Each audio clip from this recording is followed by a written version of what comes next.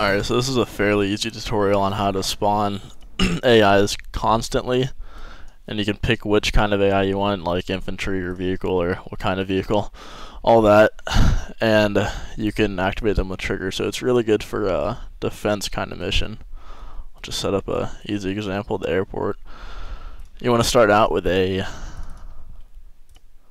miscellaneous spawn AI module, which we'll set to op for.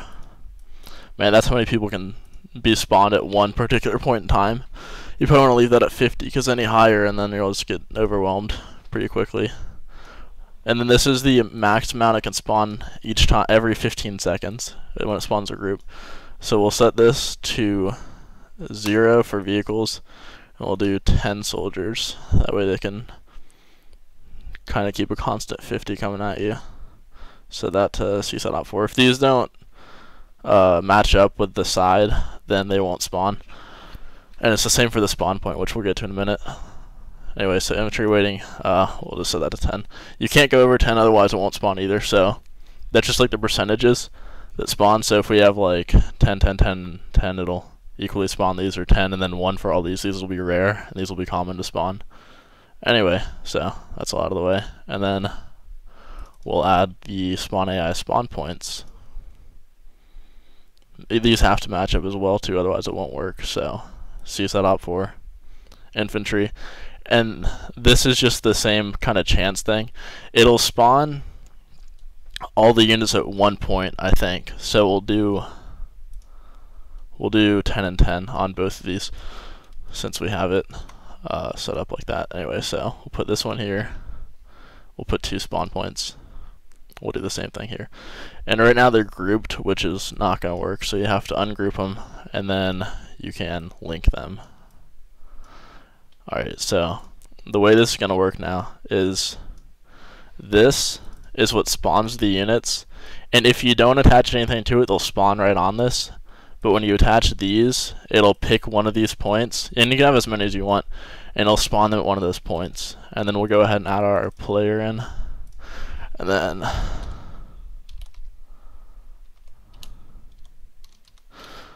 just go ahead and do this so they don't shoot at me. Put them right there. Alright. And then, so right now, all this is going to do, we'll go and preview it real quick. That's set to 15, okay.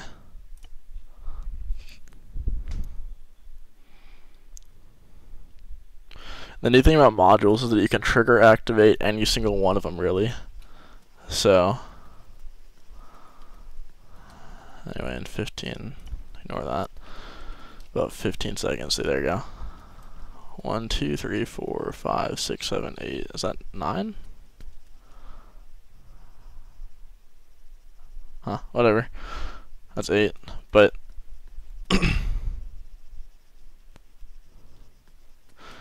it doesn't matter. This is, I guess, as many as can spawn in one squad. And then in 15 more seconds, it'll either spawn them there or there again. Yeah, alright, so pick this one again. And it's random each time. If I were to change the numbers and set them each to this one to 10 and the other one to 5, and they would primarily spawn here and then rarely spawn there, or vice versa if I switched them. But you can see at 15 seconds, these can build up pretty quickly. It'll be a little bit harder. So that's 16 people right now. It can still spawn, was that 34 more? Yeah, there they are.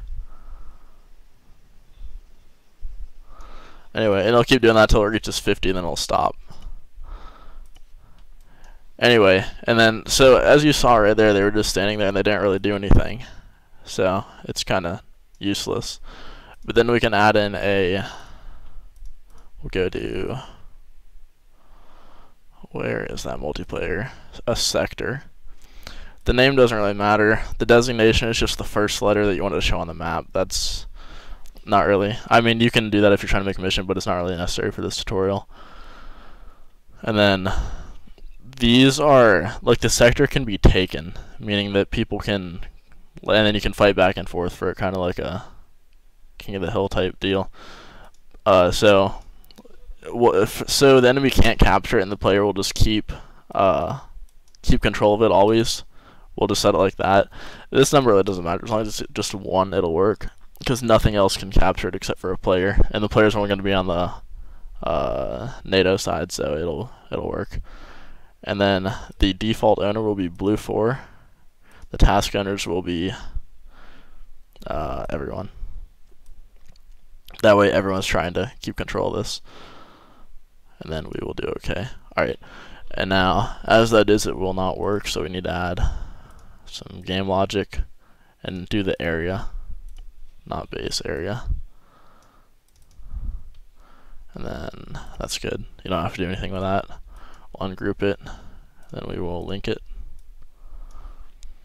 And now you need the 2 sides that are going to be fighting for that area, which are going to be in game logic sides, blue 4 and op 4.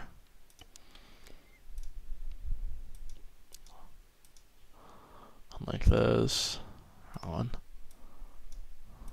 Connect those. Alright. So now whenever we spawn in, let's go and stand right off over here. Preview.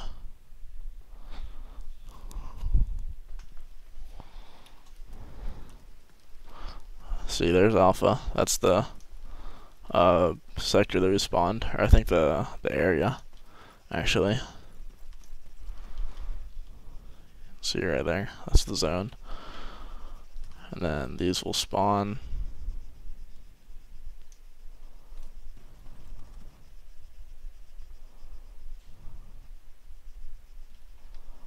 And they're not moving towards it. Hold up.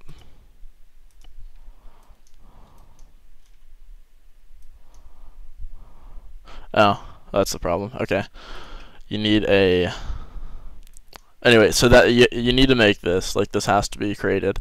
And they didn't target it because they weren't told to target it, which is really easy to do. All you have to do is go in miscellaneous, spawn AI sector tactic.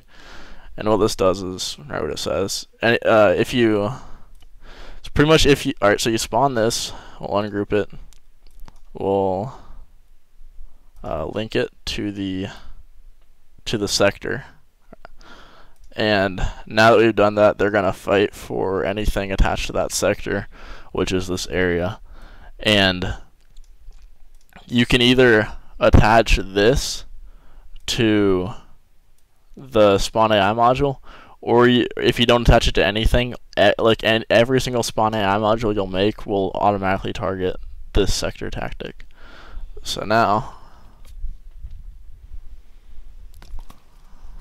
the enemies should spawn and then move towards the area to try and capture it.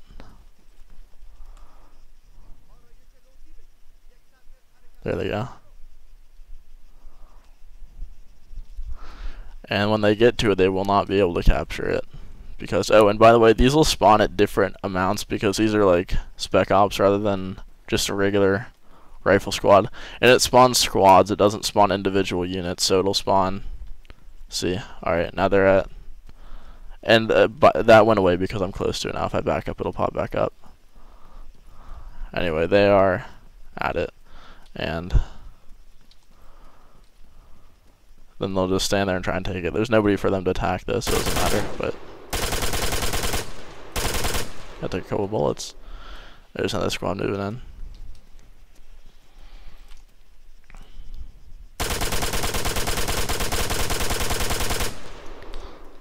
Alright. And then from here, we can add... Let's go and move all this over to... Oops.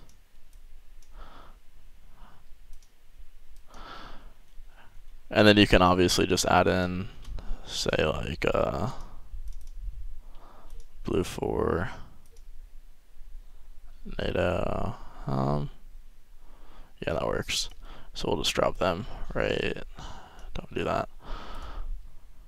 And then I believe, let me double check, if we, no, I think it's the sector. Maybe not, I don't know. We'll just set these right at it, and then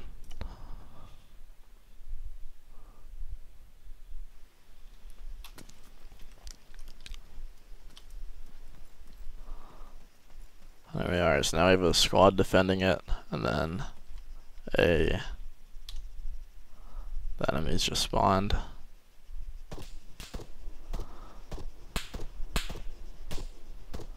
Taking their positions, they're a little slow, obviously.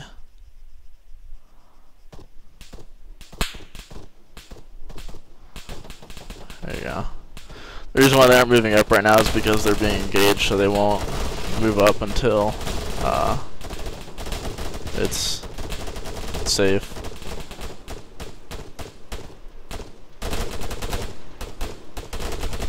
More just spawned.